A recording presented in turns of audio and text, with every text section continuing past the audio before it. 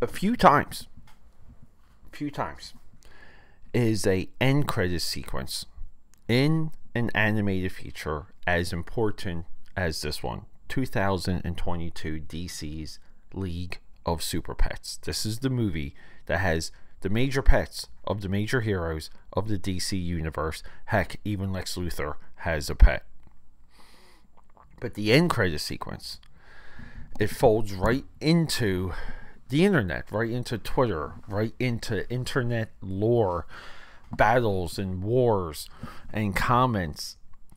It's everything Zack Snyder of his DC work. It's everything of Dwayne Johnson and The Rock's Black Adam.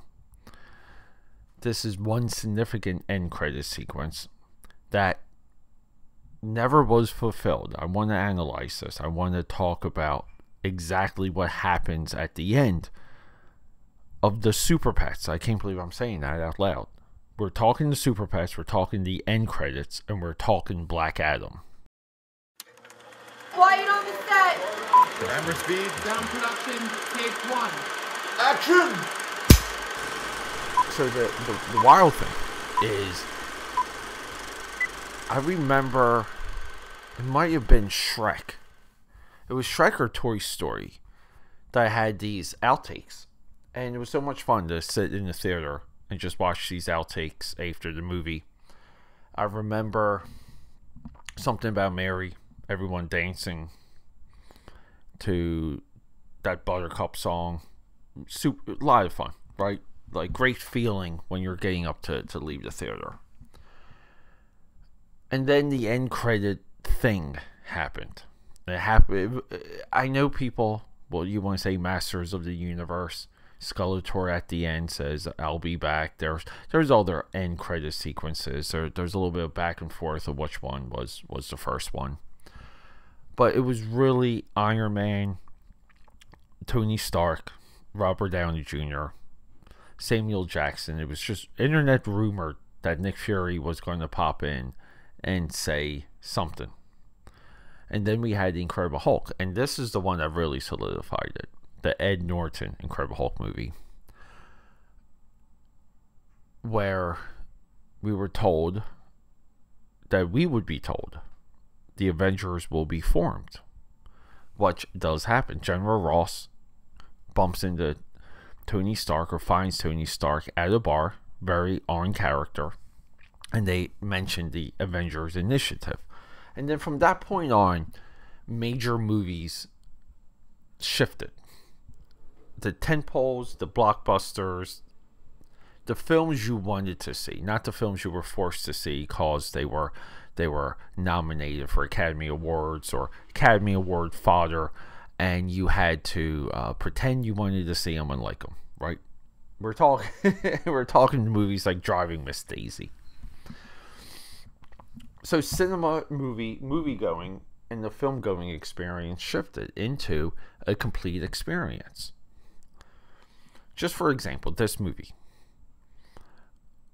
Let's just imagine, and I have a close friend I'm catching a couple football games with today. He takes his daughter. It's a daytime movie. They live near a nice big movie theater. I'm just going to say Cherry Hill, New Jersey. Some of you out there might be familiar with Cherry Hill, New Jersey. It's a major town in the Garden State.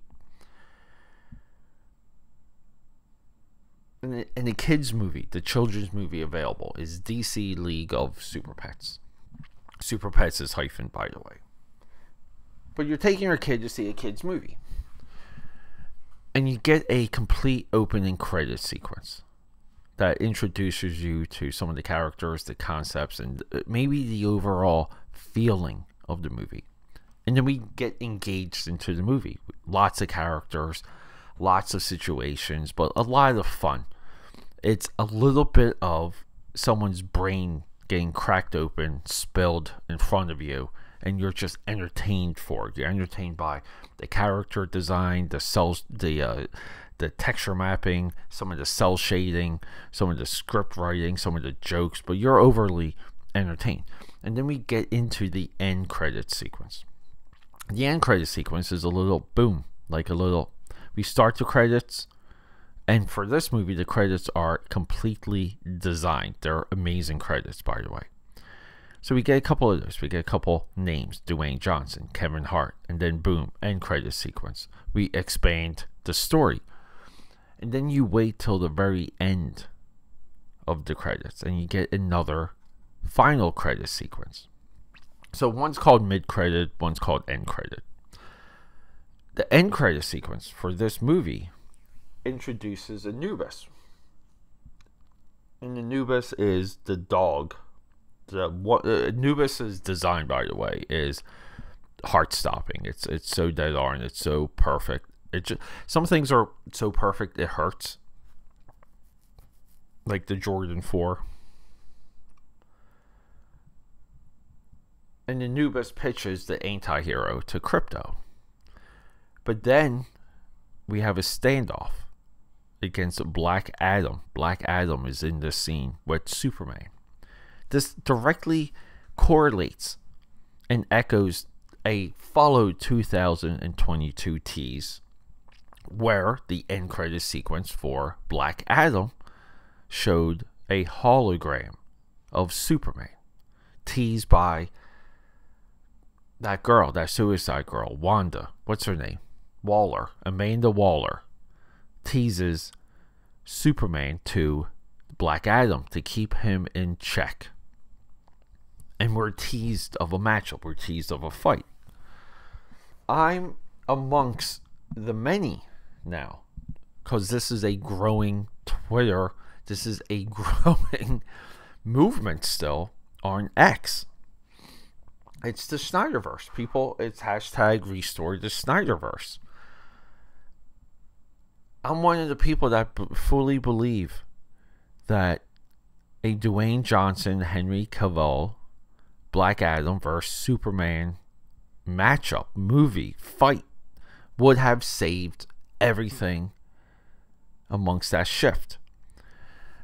When we get into Blue Beetle, when we get into the Suicide Squad, even though I don't know why, but the Suicide Squad, the second one is absolutely fantastic. I mean, it does have Starrio and it just all works. And they literally, at the end of the movie, jump into the eyeball of a giant kaiju. It's a fantastic movie. I even backed Wonder Woman 2. Aquaman, The Lost Kingdom, Shazam, Fury of the Gods, Blue Beetle. This is really where it hurt, and you could feel the stumble of these movies. I believe I tried to review each one of those for this podcast. I could not do it. There were parts of those movies that I just stopped watching and I never returned. All that could have been saved with the full vision of Snyder's Justice League getting released. The full 4-hour plus long version getting released. The Apocalypse teases, the New Gods teases, the teases of the Green Lanterns entering into the picture. All of this while the guy, Superman, is fighting the most perfect anti-hero and the most perfect villain, Black Adam, as he was portrayed in that movie. And that movie didn't really quite get a fair shake. To me, that movie is deeply embedded in comic book history just with the use of the Justice Society, which predates the Justice League. The whole thing with Black Adam and that statue being his son and not him, it was such a fantastic revelation. The fights are there, the characters right there. And we have to kind of be honest that the origin of Black Adam, comic book wise, it's just goofy. You have to do something with it because the visual of the character is incredible. The origin of Shazam that they got through with that first movie, they did it. That was great.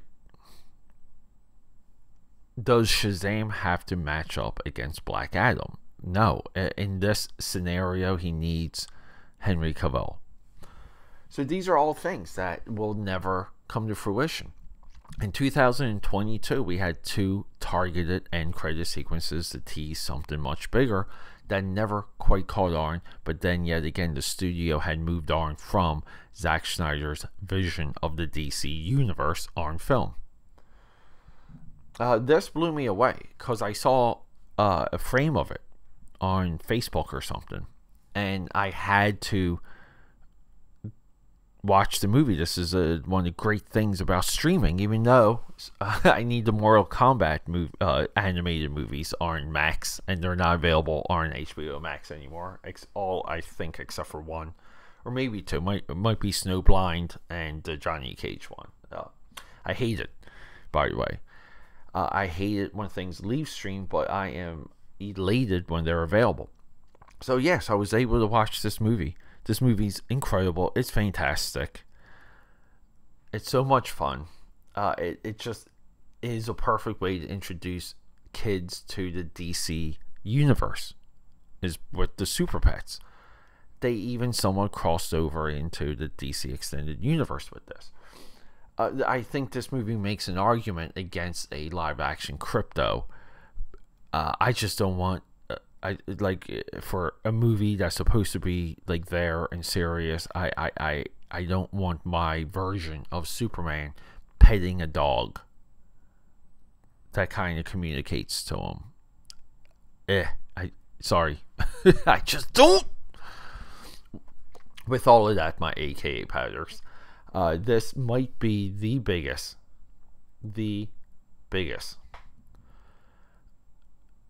animated end credit sequence in Hollywood history. It didn't come to fruition. It's what they will call, airline wise, a near miss, but holy crap. I did enjoy every frame of this movie. I just think it's, like I said, it's so much fun. Well directed by Jared Stern. This is the guy that ended Jim Carrey's career by writing the 2011 Mr. Poppins Penguins. Mr. Jim Carrey never quite came back from that movie. Lego Batman, Ninjago. I'm sure Duck Bricks on YouTube knows his name. This guy is great. Great storyteller. I think some of his writing experience comes through with this direction. He also served as producer, so this is his project. So, AKAPADers, if you have a chance, check out DC's League of Super Pets with the intent of staying to the very end and seeing one of the most heartbreaking end credit sequences in animated history. Okay, that's a wrap.